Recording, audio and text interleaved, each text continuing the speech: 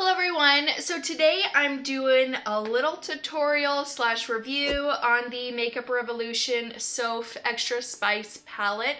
When I saw this palette online, I thought it screamed fall and I thought it was super pretty. Thought it had a good mix of cool tones and warm tones in it, and for whatever reason I'm super late to the game with this because I only just discovered it. I don't know how I didn't see this sooner, but I think it's absolutely gorgeous, so I was super excited to pick it up.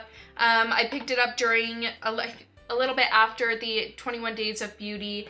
I saw it and I just had to have it, so I grabbed it and I'm really excited to play with it today. I think the colors in here are just, they're just really pretty. I'm really loving the greens, and you know, you got your cool tones down here, you've got your cherries and then your oranges and yellows, and I just like it. And I also love that it comes with a really big mirror too. So overall, I just think that this palette is absolutely gorgeous. I don't think I've ever tried a Makeup Revolution palette before, so I'm actually genuinely interested in seeing how these perform. I believe this was only like $15, so it's pretty cheap as well. So I'm excited. I'm really excited to play with this and see what look I can create. Right now I'm also doing a wear test of the Makeup Revolution Conceal and Define Foundation. So if you want to see that video, if I haven't posted it yet, keep an eye out for it, but if I have, I'll go ahead and link it down in the description box below. So before we get started, if you guys are new, hey, my name's Liz. Go ahead and hit that subscribe button down below. Also ring that notification bell so you guys are notified for all my future videos. And if you want to see a little tutorial slash review on this palette, then just keep watching. The one thing that is not my favorite is you just get your fingerprints all over the front and it's really annoying. So other than that, the packaging is fine. It's just that like plastic material, for whatever reason I always have a hard time opening it up. But so like I said before, this is what the palette looks like. It just screams fall.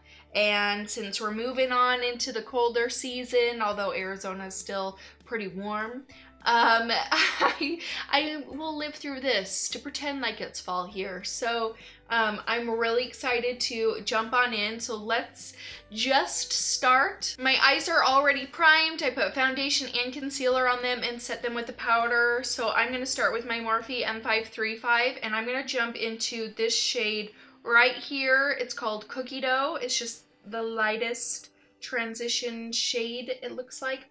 Does have a little bit of kickback. I don't know how well you can see that, but a little bit of kickback, not too bad. So I'm just gonna start throwing this on into my crease in my transition area. So far, this blends really nicely. I feel like it builds really nicely as well. And I'm gonna go in with a Morphe M433 and I'm gonna go into this shade right here. It's called Cheesecake. And I'm gonna place this all over my crease and kind of on the outer corners.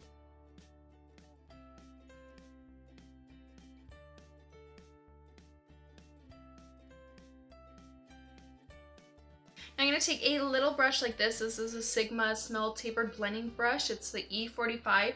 I am going to go into, I'm just going to take like the smallest bit of this shade right here. It's called Brownies.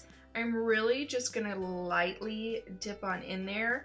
I just kind of want to deepen up the outer corners just a little bit. Nothing like too crazy. I just want to add a little bit of dimension out here.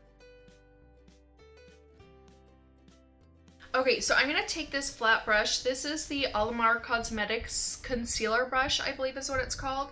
And I'm gonna take this shade right here. It's called Romance. It's just a reddish, purplyish shimmer shade.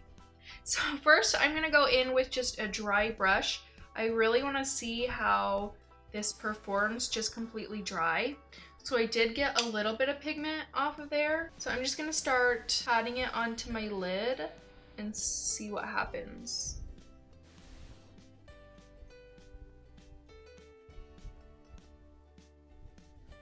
Not a whole lot is happening. So I think I am gonna maybe first go in with my finger comes off pretty well on my finger. So I'm just gonna kind of press it on. I'm just kind of like stamping it.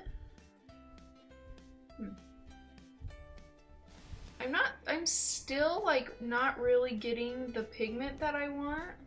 And typically with a finger, it normally works really, really well. I mean, it shows up, but it's not like given that pop that I want. So I'm gonna go ahead and take some on my brush, and then I'm gonna spray it with some setting spray, and then I'm gonna go back in. There we go. That is what I was looking for. So I'm just gonna take a little brush like this. This is the Luxie 231 brush.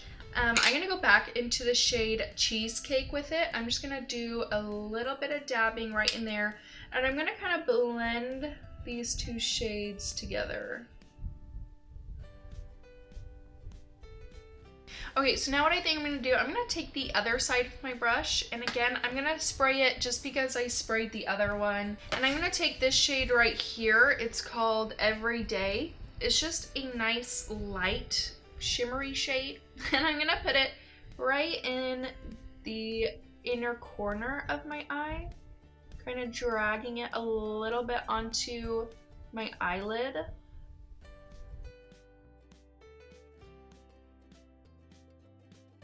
Okay, I'm gonna go do the rest of that off camera, and I'll be right back.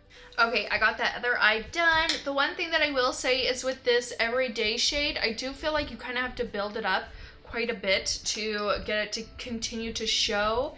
I just kind of feel like you put it on and then it kind of starts fading away pretty quickly.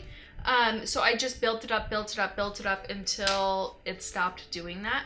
So that's one thing that I will say is a little bit annoying, is you just kind of have to keep building the shimmer shades up quite a bit to get them to stay as shimmery, I guess. I'm going to move on to the bottom lash line. I'm going to take the Morphe E18, and I'm going to kind of do exactly what I did with the top lid, sort of. I'm going to take the shade Cookie Dough. I'm going to run this basically along the entire lash line. And then I also will say is that I didn't really get much fallout with the shimmer shades, especially spraying my brush. I didn't notice anything too bad. I saw maybe like a couple little flakes, but honestly, nothing horrible. I was a little worried about doing my foundation before I did my eyeshadow, but I honestly don't see anything too crazy. I'm going to take a flat little brush like this. This is, again, the ALLURE Cosmetics. It's just a flat little brush like that. I'm going to go into the shade Reputation. It's this shade right here. And I'm basically going to use this as eyeliner.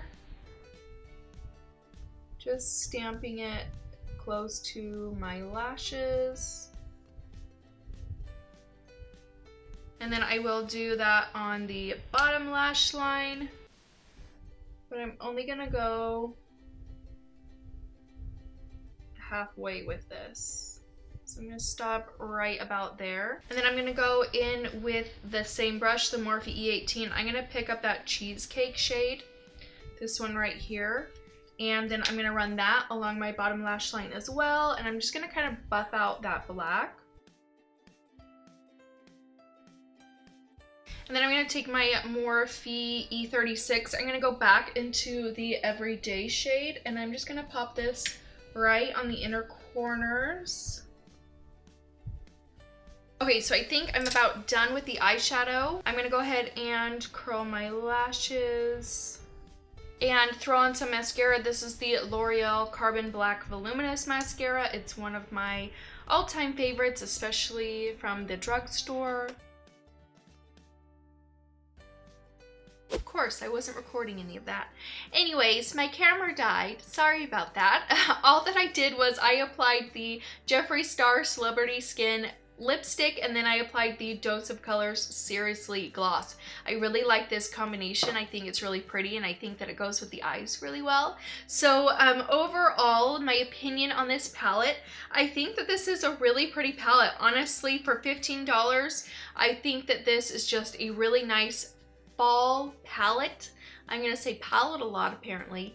But I think that the mattes performed absolutely beautiful. Even the dark one, the brownie shade right here, on the outer corners, I just think that everything blended really, really nicely together. As far as the shimmer shades that I used, I feel like the shade Romance didn't come off quite as metallic as I'd wanted it to. I used my finger, a dry brush, and a wet brush, and I just don't feel like it's as popping as I wish that it was. And then for the Everyday shade right here, I did have to build it up quite a bit like this to get it to look like this, and I did have to use a wet brush to get it to look like this as well, but nothing terrible. Fallout, there was hardly any, so I did do my face makeup before my eyeshadow, and I didn't see any issues with it hardly at all. So as far as fallout goes, I think that you're safe on that. But yeah, I think that this palette is really, really pretty. I feel like my eye look came out really, really beautiful.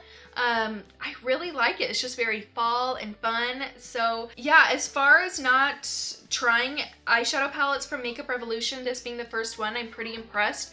From everything that I've seen and heard is that their formulas are just getting better and better. So if you guys have any other Makeup Revolution palettes that you guys like, that you think that I would like, definitely let me know in the comments below. I want to see them and I want to be able to try them. So let me know what palettes from Makeup Revolution that you love. And let me know what you guys think about this palette in the comments down below. Do you guys like the color scheme of this palette?